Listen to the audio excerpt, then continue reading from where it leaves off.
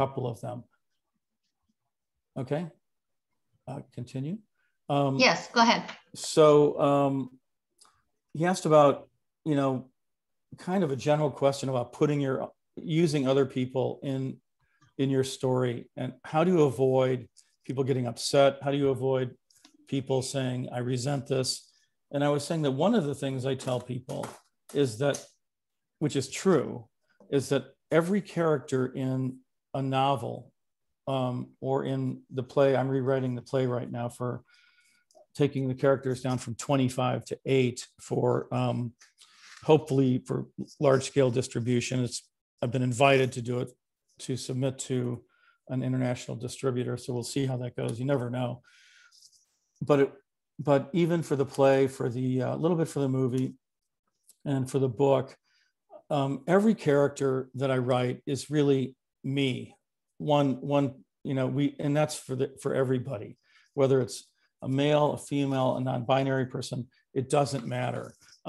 What's coming out of their mouth and their actions are, yes, partially based on real people, often based on imagination, but definitely based on myself and how I wrote a piece about a friend of the narrator of the book, loosely based on me, who gets upset that in 1970 that he's looking up at the moon and raging about there's a flag in a golf cart, and that it makes my palms sweaty. And what he's describing is anxiety.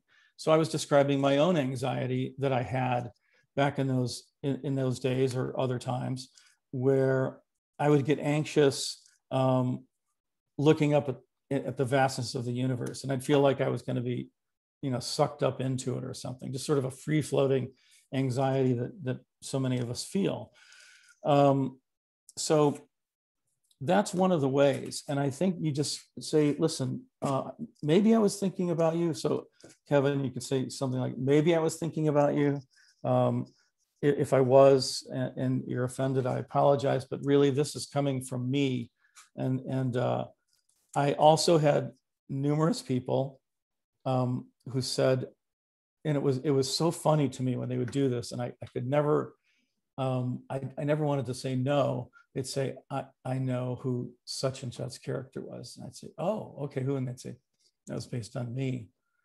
I said, oh, okay, yeah, well, I'm glad what'd you think? Oh yeah, I was really flattered. And I had never thought of that person. That person had never entered that mind when I was writing it.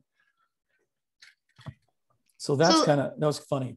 I'm not a writer, so, except for putting things on my calendar, basically. But I so admire, and I realize that when you talk about this, translating your life, and that decision of writing a memoir, or your actual personal remembrances of something versus putting it into fiction, you're so vulnerable if you write a memoir. Yes. So I think what Kevin is saying, you want to really write what happened. You have something to say about that, but you don't want to offend people. So translating it into fiction and getting those tools to do that is really, really important, because that allows you to go ahead with what you're thinking, but at the same time, protecting people that you might want to protect, including yourself. And so, absolutely. Yeah. It also gives you tremendous freedom to, I was just writing down some notes today, and let me see if I can come up with some of the benefits for some of the ways that I put it. When you write fiction, let's see. So I wrote down the profound difference among the novel. Oh, this is a different point. Let me make that point later. So one thing I wrote down is, if you don't think your life is interesting, that's where fiction can also come in.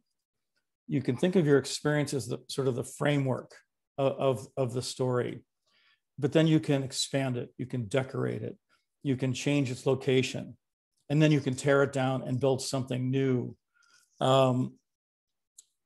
So you have a ton of freedom with fiction to take a character and change that character. What I was mentioning yesterday was that with that same character, Hairball, I had written him as as a guy who got drafted and went to Vietnam and came back with PTSD and very violent. And then one night I woke up 3, 4 o'clock in the morning, almost like he had been knocking at the door of my consciousness. And I woke up, and I remember this very well. And basically this character in my mind was saying, that's not what happens to me. I thought, so I got up the next day. I thought, or actually I just sat down on my computer and started writing.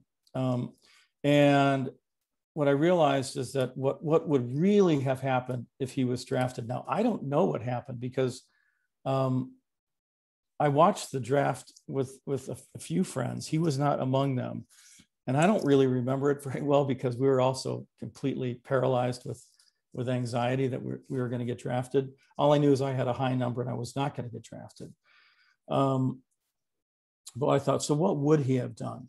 And what I imagined him doing was something I later found out people actually did, which was nothing. He threw his draft notice on this kitchen table that I imagined for this story that was based on a real place, this old rundown farmhouse. And he left it on the table, and all the guys that were living there, the four guys plus people coming in and out, it eventually got soaked with beer and tea and water and just eventually disintegrated. And they never came after him. And I later found out that, and I was able to expand on it, that in real life, that happened to people because it was pre-computer. Yes, there were computers, but they were the size of a living room, IBM computers that were churning out punch cards. So it wasn't like somebody could go to a keyboard and pull up his name. And they forgot about some people. If a draft record got lost behind a filing cabinet, it was gone, or somebody stole it or broke in or set fire. So that's what he did. And then the whole story took a different direction. And I had somebody else that went over to Vietnam based on someone I actually met. Another person, not a close friend, but someone I knew, who did become a sniper and did come back with terrible PTSD. So you take, one of the things you do also, Kevin and Alex, is to take the idea of composite characters. Can't emphasize enough how important that is. For example, there's a character in the book and in the movie and in the play, and he's going to stay. I'm cutting one of the guys in the house, but for the pared down second version of the play, his name is Phil. He is based on a guy named Dave, who's still a friend. Physically, he resembled some of these guys, who's a musician. Another guy named Chris, who I can just tell you who that is. It's Chris Butler, who is world renowned in certain circles. He was the founder of the band The Waitresses, and he has a famous Christmas song called, I hear it every year so often. I'll think of it. And then he had I Know What Boys Like, which became the theme song for a television show. And he had a fictional band called The Waitresses. And when his song became a hit, he had to form a real band, and they toured. Eventually, landed him on the cover of Rolling Stone. And he was one of the guys in the house who was an inspiration. He would walk up and down the halls playing scales on his guitar, 1971-ish, 2 or something. And he'd just repeat the mantra, I'm going to be famous, I'm going to be famous, I'm going to be famous. And sure enough, he got famous. But he was also on the green that day at Kent State when the National Guard fired and killed people he knew, including a friend he was standing next to. So he had some PTSD. And I still keep in close touch with Christopher.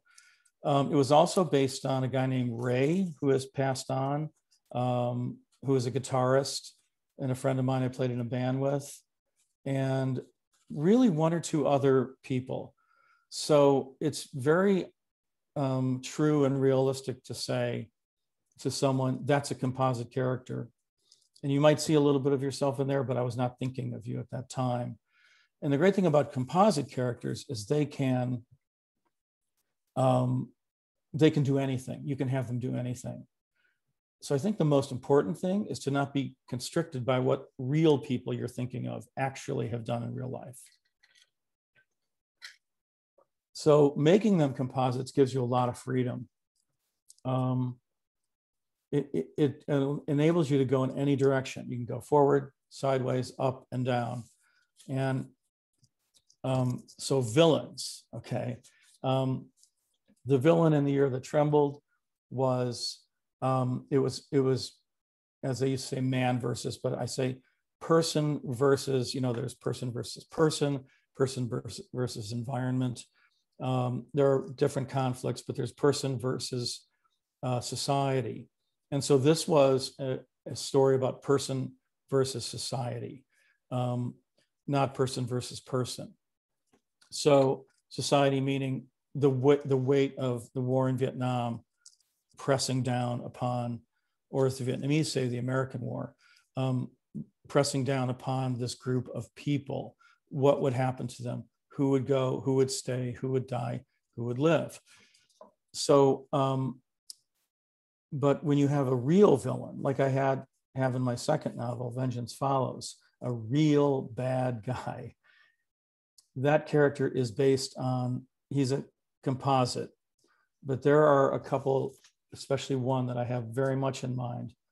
You may know it, but I changed it enough so that, there's nothing you can do. I'll never forget when Paul S. Erickson, my first publisher, wonderful, wonderful guy who, from Vermont, who had been a literary lion in New York City. He was a fierce defender of First Amendment rights when it came to fiction. So let's see if I have it around here somewhere. Here, this is the first edition of the book. Let me grab this a second.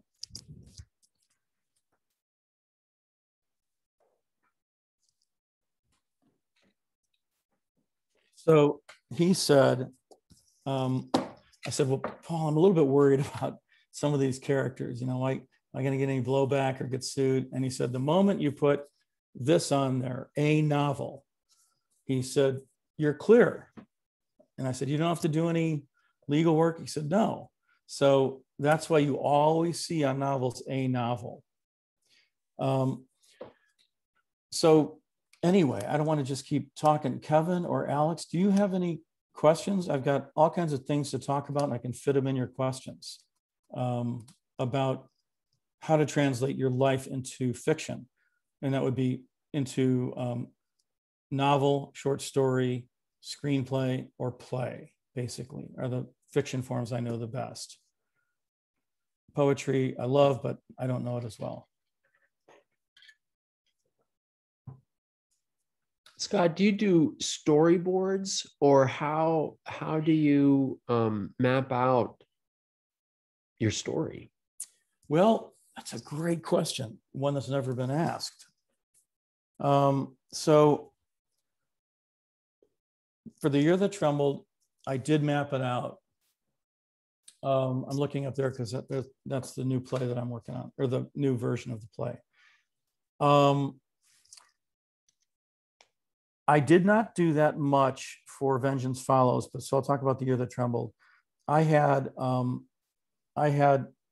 both up on the wall, and then I had on a piece of paper X amount of chapters, and I would fill them in. Like I'd write a chapter and I'd think that doesn't go next, that goes in the second half of the book or in the final third of the book. So I've just started rewriting this 25-person play into a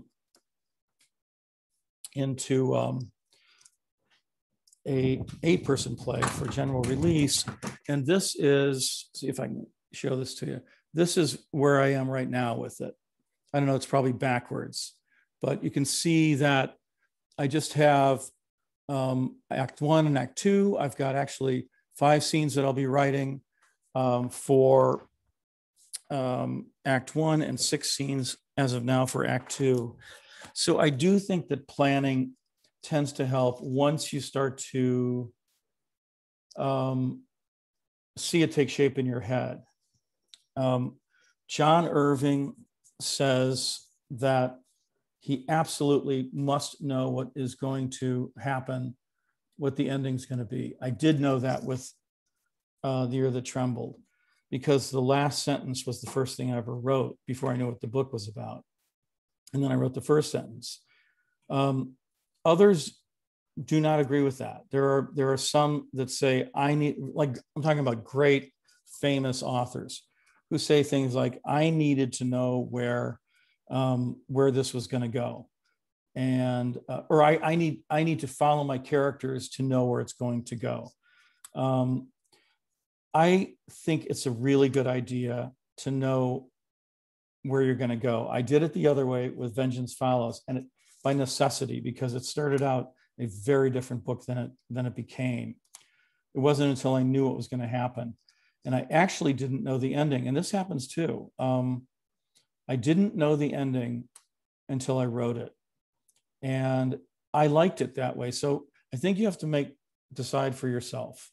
And, you just make that decision. You see if it's working for you. And if not, I'd get out the bulletin board or a whiteboard, and I'd start to create, they're not storyboards, because I'm no artist. It would be a bunch of stick figures and like childish looking renderings. But if you're someone like Alex, who is an artist and actually did, with some of his essays in our class, showed us some beautiful renderings of Moscow, for example. It was Moscow, correct, Alex? And just, I mean, it brought it to life. So his was a little more graphic, but at CIA, you're going to get more people that can do that. I'm not one of them. But the way he did it, it just worked. It was really, really nice. So anything, does that answer that? Or do you want to know, like, No, sure any other element of it? No, it does. And I like too that the other one that you wrote, that you were more surprised, or maybe not surprised, but you didn't know the ending when you started one of them, right? Yeah. The second one. Because normally with things I've written, whether it's usually poetry, that if I've written poetry, I'm often surprised by the ending. Because once I started, I didn't really know where I was going with it. But I've made so many notes over the years about so many different, ideas that fly through my head for plays or a screenplay or something. And I'll write down certain things that I do want in the ending or want to happen. But no, that most certainly answered my question. Thank you. Yeah. So, when you're talking, it brought to mind Robert Frost's quote, "No surprise in the writer, no surprise in the reader, no tears in the writer, no tears in the reader." So if I apply those quotes, no tears in the writer, no tears in the reader, that would apply to me for The Year That Trembled, which was an emotional journey about loss and loss of innocence, loss of friendship, loss of life. Loss of innocence for the entire country, not to mention individuals. Vengeance Follows is what the publisher and others called a literary thriller. So I wasn't quite sure what was going to happen until I wrote it. And that worked for me because I didn't, it was kind of a surprise ending, and it has a false ending before it, kind of what you would typically see in a movie, where you think it's over, you think it's solved, and then you realize, oh my God, that deadly thing is still there, or, I forgot to prepare. I forgot my car keys. In this case, it's not car keys, but so you kind of have to figure out what kind of story you're writing.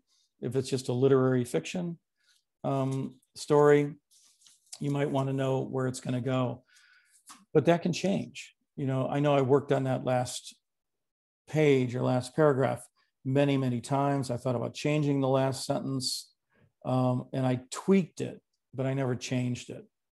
I wrote it walking down the street in New York City in 1993, after I'd gone to the Red Loaf Writers Conference, and decided I wanted to write a book started and ended in a meadow. And I just had this thought. I ducked into a delicatessen, took out my notebook and wrote it down. It's in a box somewhere. And then that night I was I was by myself. So I called up this buddy of mine that I met at the Red Loaf Writers Conference in '93, and from a phone booth on Broadway. And I said, Jared, he was from Ireland. He said, I think I just may have written the last line to a novel. And he said, well, read it to me. So I read it to him. He said, oh man, that's freaking beautiful, except he didn't say freaking. He said, okay, I'll tell you. He was very matter of fact. He said, okay, I'll tell you what you're going to do.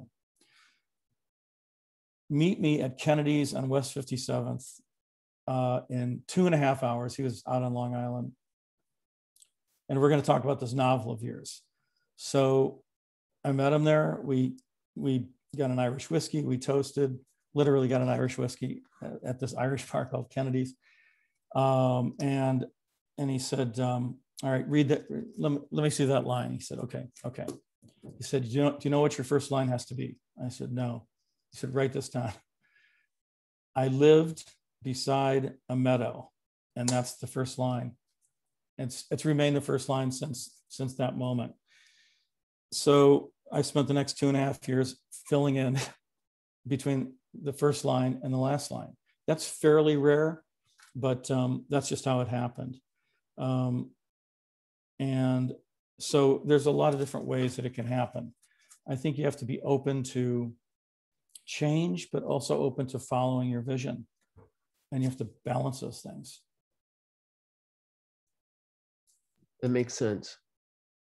Thank you. Cheryl or Alex, either of you have anything?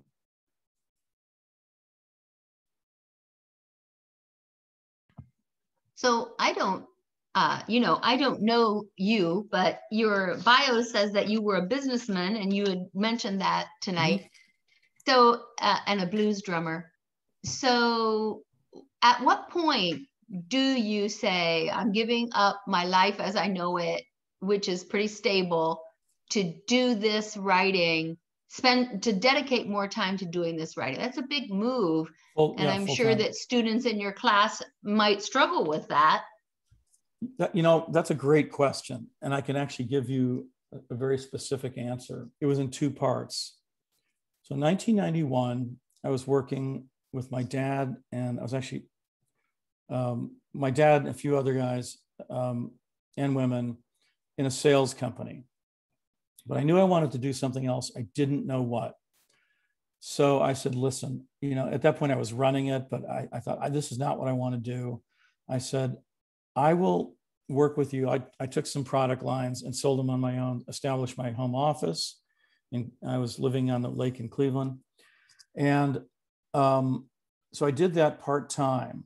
I did some other things, but then I mostly did sales. So I would work all day, and then I would take a break and I'd start writing at night. So in November of '91, I got my first column, which was Cleveland Magazine. And quickly I got other newspaper columns, so that by probably February of '92, I was writing about a dozen columns a month, but still working.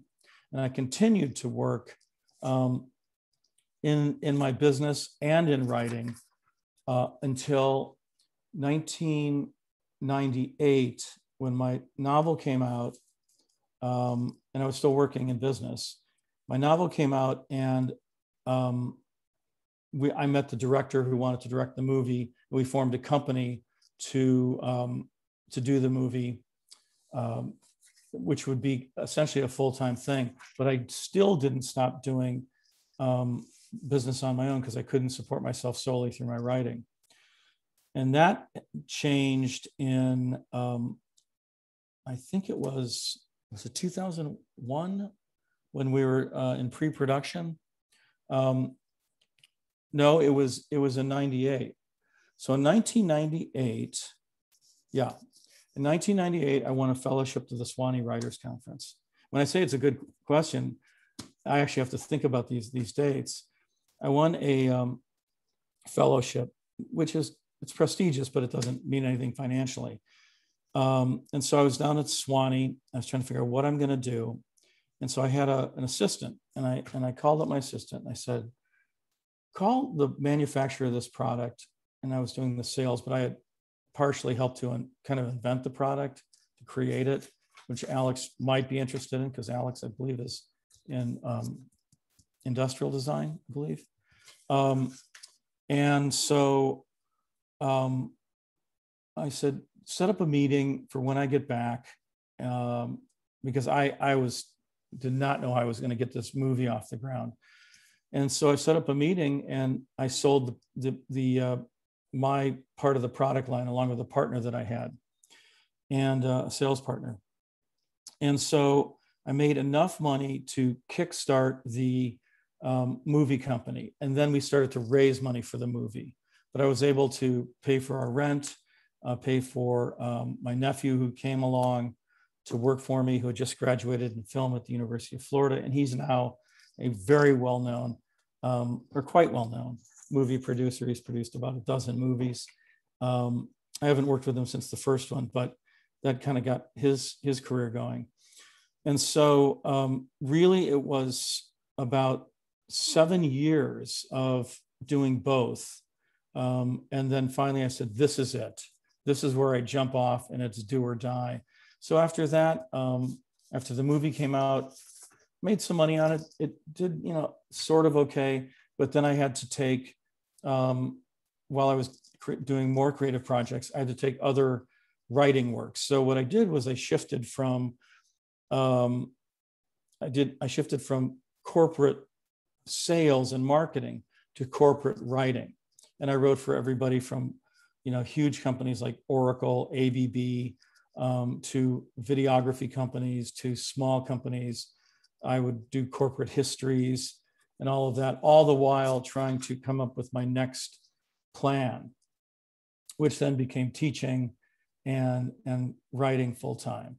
So it was in stages. And I think what I would tell anybody, and I'm probably going to emphasize this more in my classes at CIA, it doesn't have to be all or nothing. Very few people have a bestseller. I mean, the odds are astronomically small. If you're James Patterson or any number of best-selling authors, yeah, you can do it full time. But you'll note that many of the even very successful literary fiction authors are teaching, and that's generally because they need to. And in my case, I love it, and some of them love it, and some of them don't, as I've learned. But it's very rare to have that. And then every now and then somebody hits it out of the park. I was very close a couple times where the play was picked up and then dropped because of the politics of the play. An acquisitions editor was overruled by the executive editor. And some other things that happened. NBC wanted to option The Year That Trembled. And I told them, no, I won't entertain your offer. And the woman from NBC said, wait a minute, what are you doing? And I said, well, I've given my word to a director and to my nephew, and we're going to make this movie ourselves. And eventually became a close to $2 million movie, but that took a long time. And she said, but you're not making the movie right now. I said, no. And she said, but this has to be a movie. I said, I know, that's why I'm making it. She said, you really don't want to hear how much we're going to offer? And I said, no. She said, why? And I said, because I don't want to wake up in the future, doubting myself if this doesn't work out. I now wish I would have at least known what she was going to offer. So she said, okay, all right, well, you got to do what you got to do, I guess. I said, okay. So I walked out in the outer office where my nephew and our assistant was, and I said, I'm going to give you a guarantee that NBC in about an hour is going into a development meeting for a version of The Year That Trembled. About 6 to 9 months later, and I could look it up, a miniseries came out on NBC called The 60s. It had 4 students from Kent State. It had things that happened at home, people that went, letters from Vietnam. It had basically the bones of the year that trembled. Nothing you can do. And that's the sad part that I have to tell students.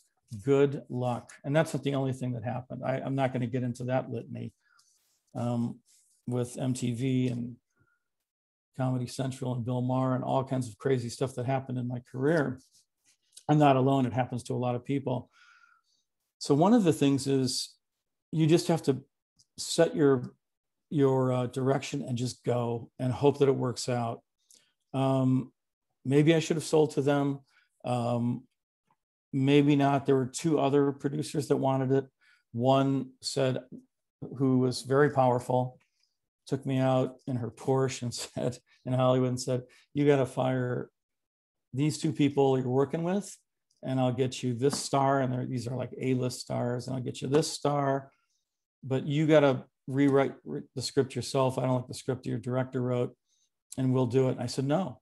I said, I've already given my word. So these are the things that happen. And now sometimes people will say, okay, I'll sell it to you. And the movie will go into what's called turnaround. And that will go on for years. Cheryl, do you know Mary Doria Russell? Well, she was very successful, sort of really intellectual, literary fiction, sci-fi. And she wrote a terrific book called, not The Phoenix, I'll think of it.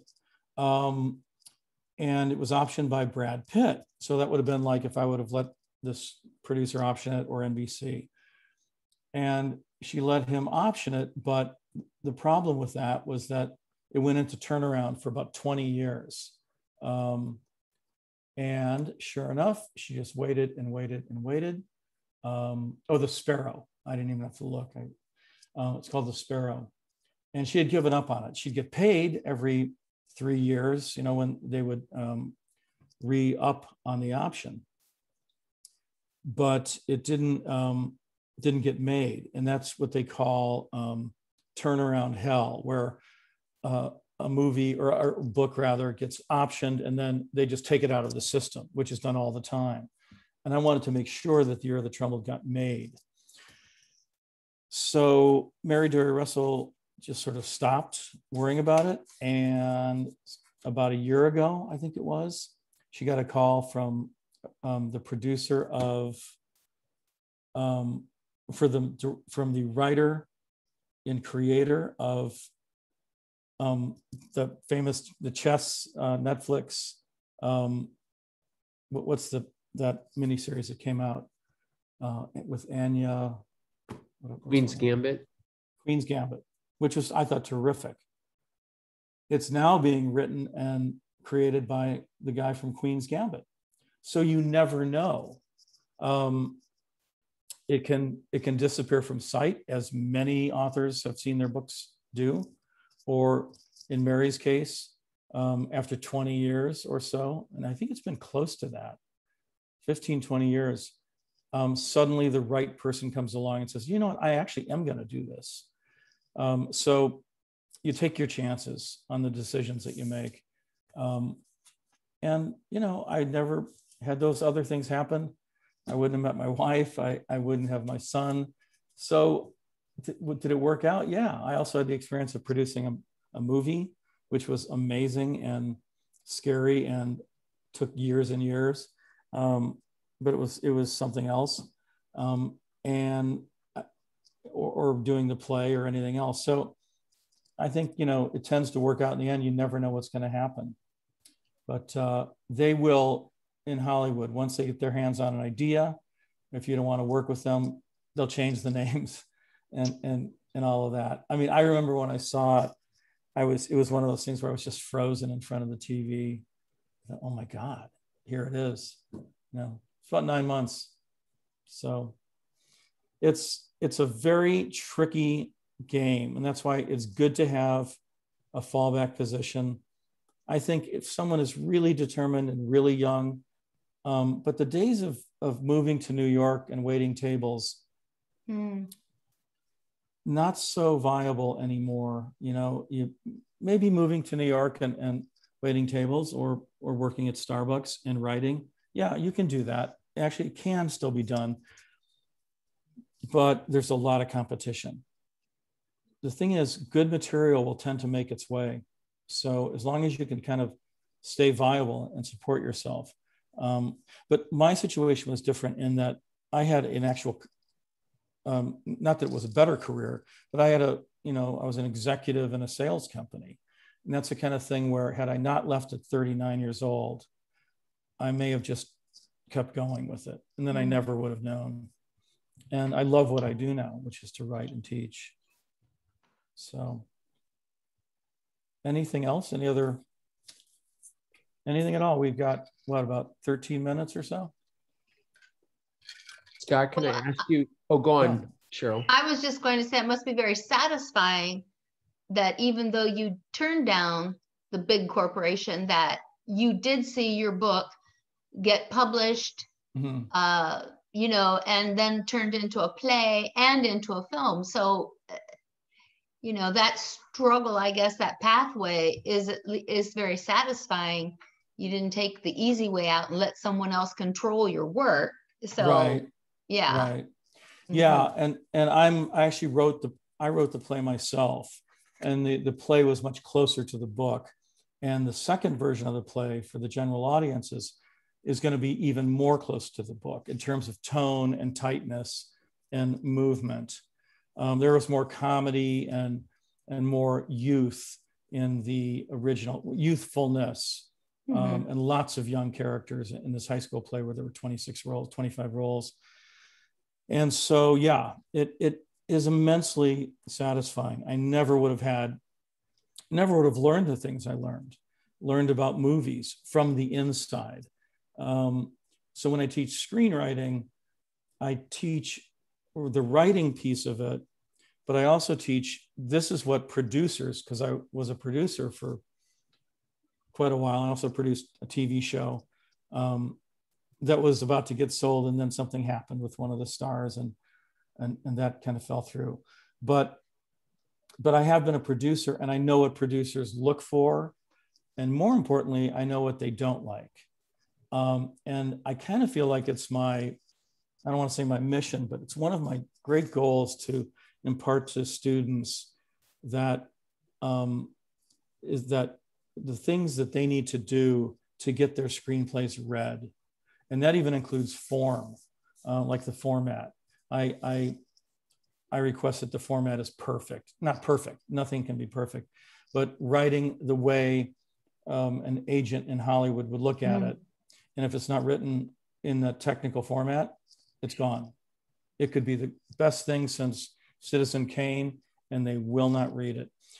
And things like too many setups, like too many scenes. Are you going to have, 100 setups where they have to keep moving their trucks and their lights and their food and their actors and their extras and everybody else? Or can you do it in 6 or 7 setups? And that can really help. So those are things that I learned, I don't want to say the hard way, but I learned from the inside. What does an assistant director do? What does a camera puller do? What a focus puller, that sort of thing. And it's been kind of fun. It's a lot of stress for a while. Now, having said that, I'm about to get my screenplay into circulation. I'm more than happy to let someone else produce the second screenplay. I wanted to do one, so I knew what it was like. But a lot of screenwriters are paid. They're told to stay off the set. I knew one guy, I won't say his name, he was paid to stay off the set of the movie. And he was a nice guy. It wasn't like he was going there and screaming and yelling. They don't like screenwriters around unless it's Martin Scorsese, for example. He will often want the screenwriter to be there and say, now, how do you see this? When I did the play, the director, the first time we did it in 2003 and 2013. And the director was glad I was there every night, because I would literally sit there. And I remember Peter, he's a great guy. He lives in LA now.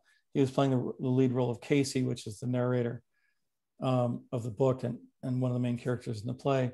And he'd look out and he'd say, Scott, I'd say, yeah, Peter. And he's now sort of a comedian and a podcast guy. He's a very gregarious personality. And he'd say, I don't think I would say this. I'd say, well, why is that, Peter? And he'd tell me. And half the time I'd say, let's go with what you're saying, and I'll rewrite it right now. And half the time I'd say, no, Peter, you would say that, because it's not you, it's the character, it's Casey. And he'd laugh. So that was great, because I got to be, literally rewrite on the spot. So kind of the big message that I would want to give to you, Cheryl, and to Alex and to Kevin is it's really important to be flexible.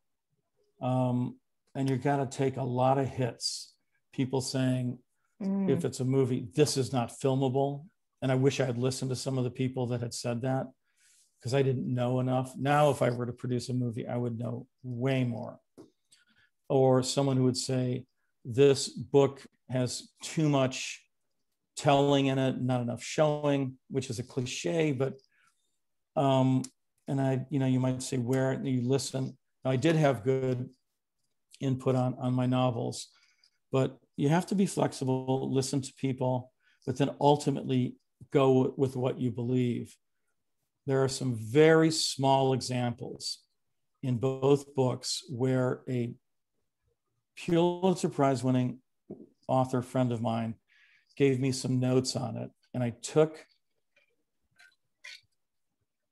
their advice, and I regret it, because they did not understand the scene I later found out. And it's not a big deal, but to me, when I read those sections, especially the one section in the second book, I think, oh, he didn't know what I was talking about. And he thought this was supposed to be kind of comedic.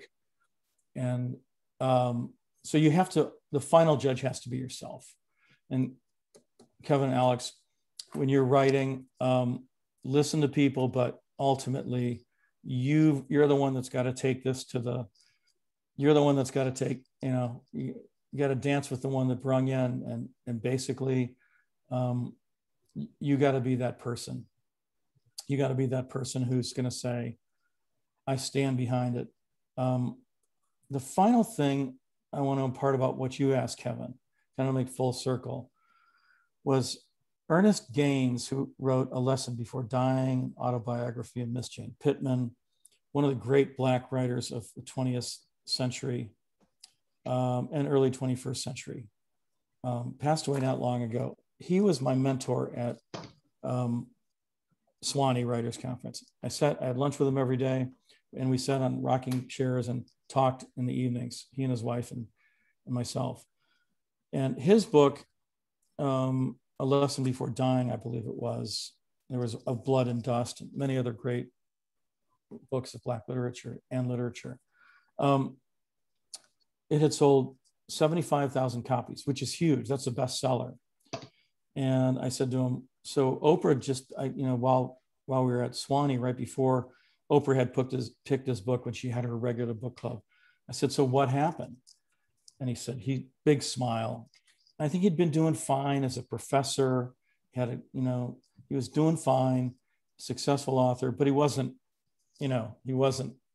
over the top. And he said, well, they had sold 30,000 copies, which is denotes a bestseller. And he said his publisher, the day she picked his book, his publisher turned on the printing press and went from 30,000 copies to 750,000, and it's gone on from there. It made him a millionaire. So he was a great person for me to talk to. And one night I was going to do a 45-minute reading at Swanee, and Pulitzer winners, National Book Award winners, and great writers were there. And I was a wreck, because I had picked, for whatever reason, from the original hardcover book, a section that had the language and other things in it that were, as well as graphic scenes. It was by far the most, it was the party scene and around there, Cheryl, by far the most controversial sections of the book. And I had everybody in the audience. And I read from it, and I was going to read from it. And I was really nervous. I suddenly had total second doubts. So I saw Ernest outside. He was on his way somewhere. I said, Ernest, I'm a mess.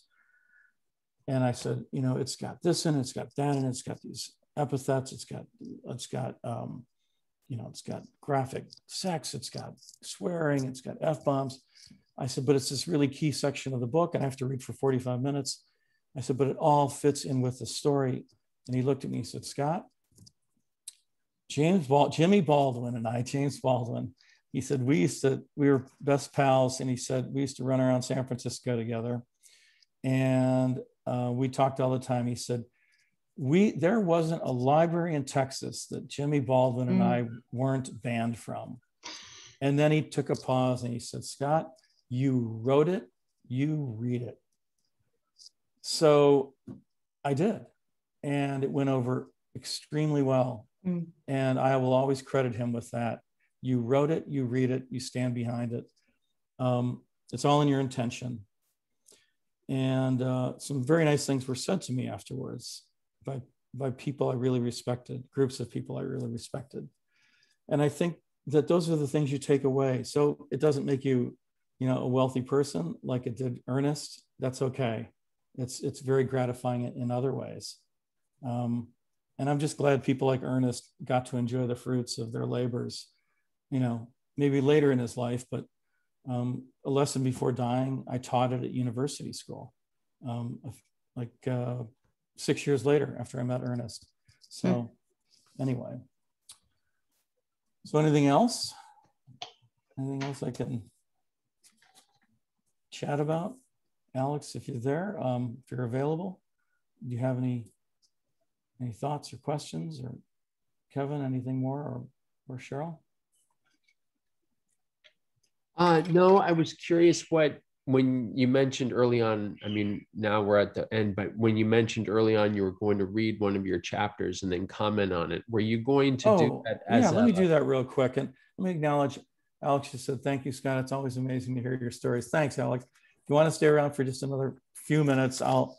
do you mind, Scott? No, I don't. It's a very short section. Okay. So this is at the end of the first chapter. And what happens is a bunch of the guys stand around in the meadow, and they start talking. They're goofing off, and they're 18, 19 years old. They're talking about who they have a crush on and which movie actress is this woman they have a crush on who's married to their friend next door. And is she like Ally McGraw? Is she like, who were the other ones I came up with back? This was, interestingly, Google came out the year or the month that my book came out. So I had to do all my research at libraries and stuff, which was actually better for the book. So they're talking about one goofy thing, and two of them they get into it and they're pounding on each other and messing around and teasing. And so then finally the conversation comes to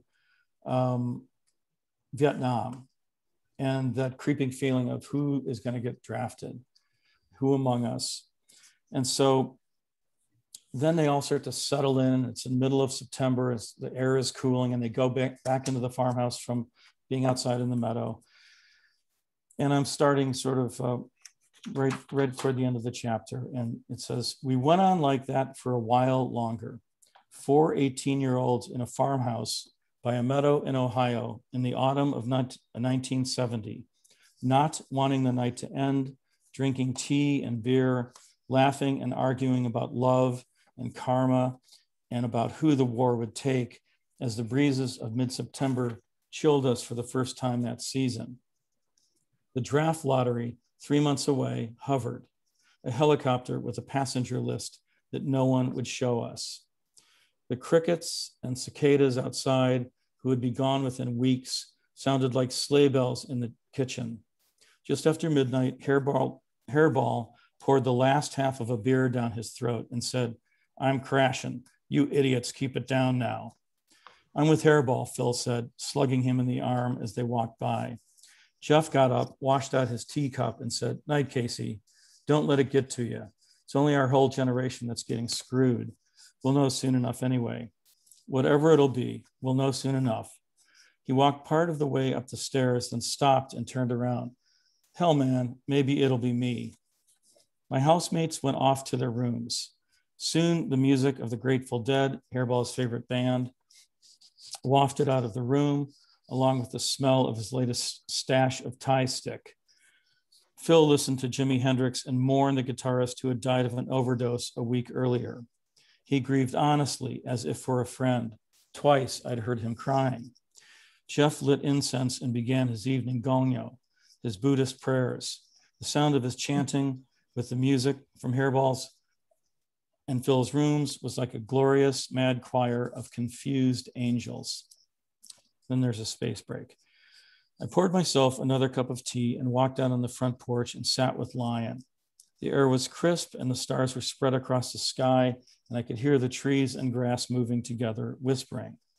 Ever since I was a child, I couldn't look up at the stars for long, or I'd feel like I'd be drawn into them. So I talked to Lion, kept myself earthbound.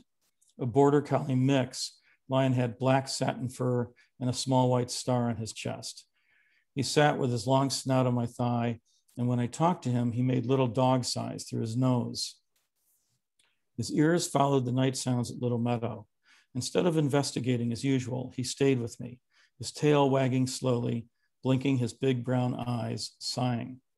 I fell asleep in the broken white wicker chair on the porch. I didn't dream, but I heard the trees and the grass moving together and felt the breeze across my face, and the cold from the north began to move through my clothes, onto my skin, into me.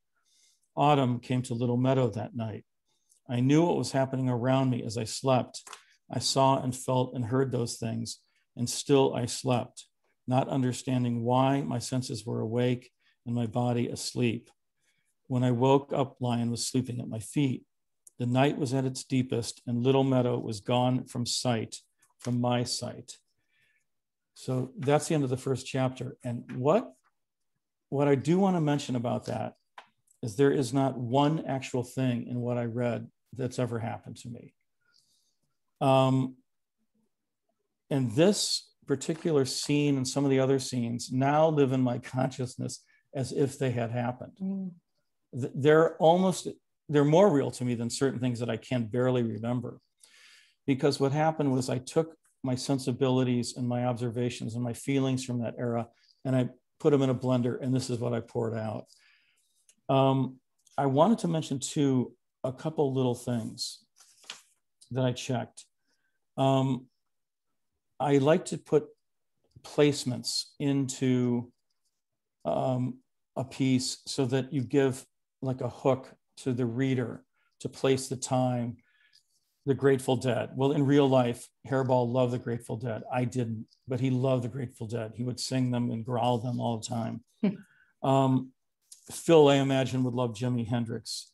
And he would grieve as if for a friend. Well, I had grieved for certain musicians. And so I just sort of put that in there. And I know how much people's deaths could mean to fans. But that's also placement of time. And then it was just a sensory thing of the trees and the grass moving. Now, what I described here was as if the narrator, Casey, had a sort of a vivid dream. I've never had one of those. I've never had the sense that I was awake while I was still asleep, but I knew people that had, and I thought, I think he does in this. But the real thing is that a novel itself is essentially a dream. So what I'm really describing, I believe, I've come to think, is the process of writing. Your fiction is a dream, and it's a dream that you're putting on paper. So that's kind of the best way that I can describe it, is that it becomes esoteric and sort of ethereal, because the writing process, when it clicks in, can become very ethereal when you tap into the really deep places. I know from you, and I'm not just, believe me, I'm not just saying this. Kevin, I have read your work. You do that. And Alex, you absolutely do that.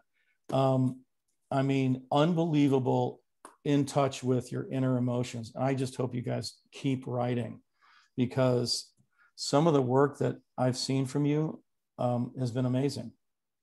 So tap into those places and create. That would be my biggest advice. Did you have any questions about what I read? And give yourself permission to make stuff up. I'm so glad that, oh, go on. I know that sounds so simple, but it's true. Give yourself permission that when you say, well, I just wrote about something that kind of happened, but I don't want to add that other thing because that never would have happened. Go ahead and add it. You know, you have total permission. Fiction is the ultimate freedom, I think. Yeah. And I think that's why children love stories, and yeah, the wilder the better. I'm so glad you read that, and I'm so glad that you commented on your work like that. I really appreciate you taking the extra time to do that, because that was the icing. Well, thanks for bringing it back up. I'd forgotten about it. Yeah, it's I haven't read from that chapter in many years, but now I'm starting to see why chapters like that might be a little bit more important to me, because they're more about the inner life. And that what I tried to do is to capture the inner life of an 18-year-old in 1970. And that it wasn't all just, you know, being hippies and smoking dope and protesting the war. That's what we saw. That's what people saw on television.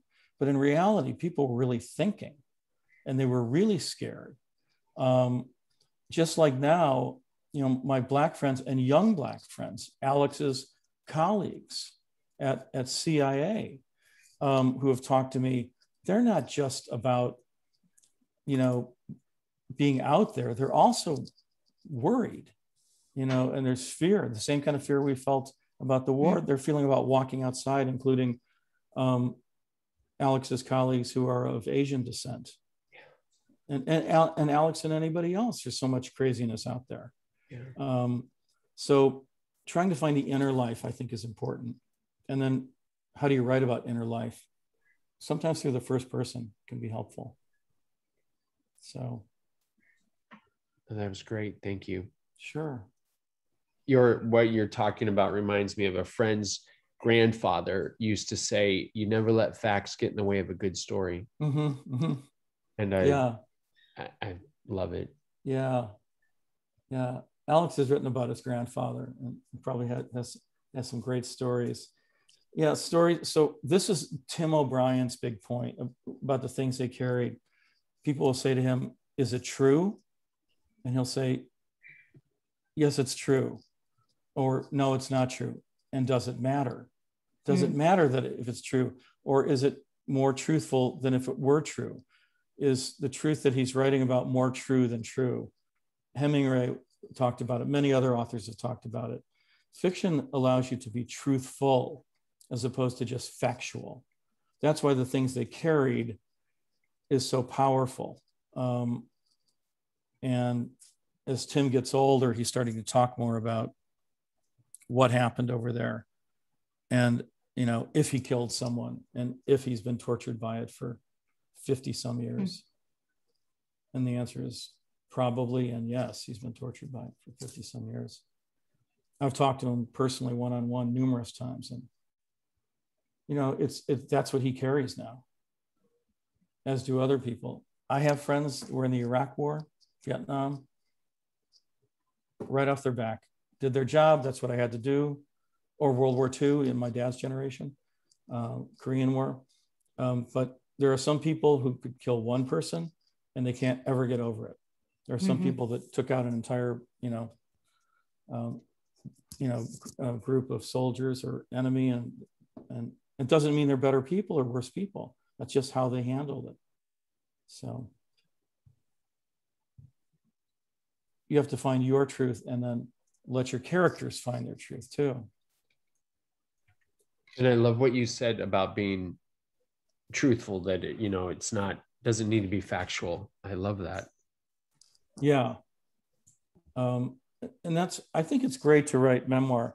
There's a thing that happened, and I'll bet you remember this, Cheryl, when James, somebody who wrote A Million Little Pieces, and it was supposed to be a memoir, and he got on Oprah, and it was selling millions and millions of books, and it was #1. And then it turned out he made it all up. And Oprah had to resend it, and the publishers pulled, this is in the early 2000s, 90s. They had to pull it off the shelves and republish it as a novel, and it just sunk because people didn't want it to be a novel. They wanted it to be true. There was a spate of memoirs that came out. Shattered Glass is a great movie if you can ever watch it, about a guy named something Glass who made up stuff for the New York Times. It was a horrible scandal. And I have a colleague that I was at a writer's conference with, who was a fellow, and he now is a very successful movie director, movie fiction.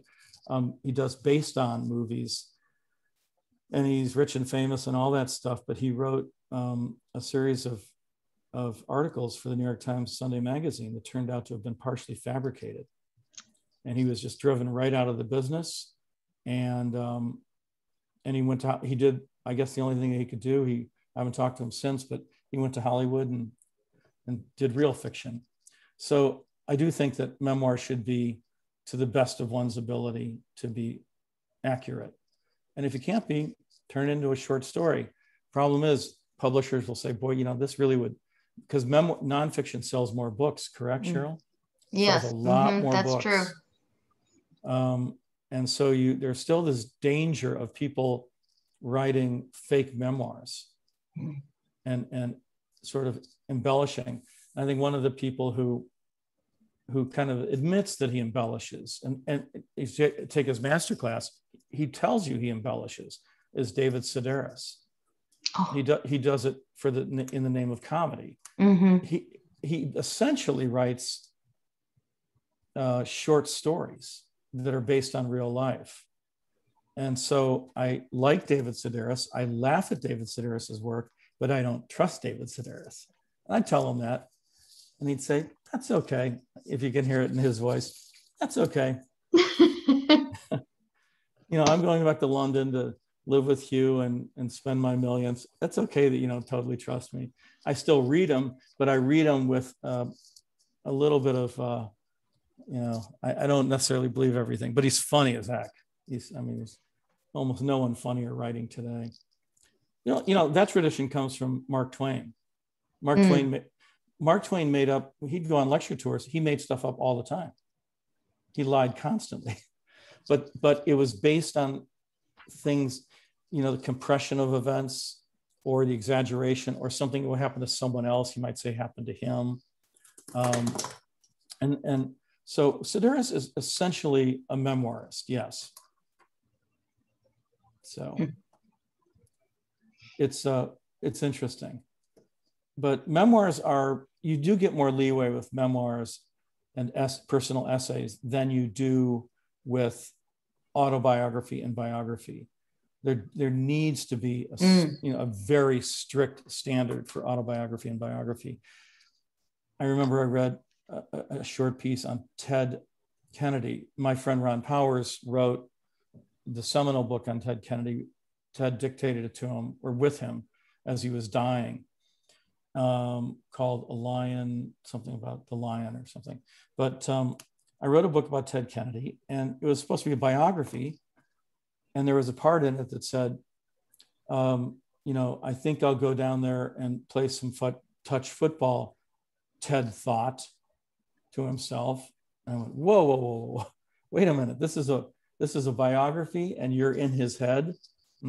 I closed it. I never read it again, because that's the hallmark of a badly written biography. You might say, Lincoln perhaps had thought about or had expressed in letters or had told people, but if you're going to conjecture, you have to conjecture. And this guy was actually putting thoughts into people's heads. That's not accurate. Can't do that. That's why real biographers the Doris Kearns Goodwin and people like that are so respected. You think, Cheryl? Yeah, I think so too. Right. Yeah. There's that fine line. You Yeah. can't make anything up if you're doing the autobiography or a biography of somebody. Yeah. Yeah.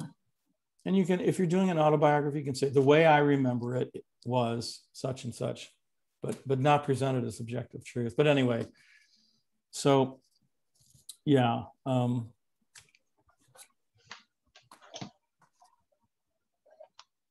So those were most of the main things that I wanted to mention.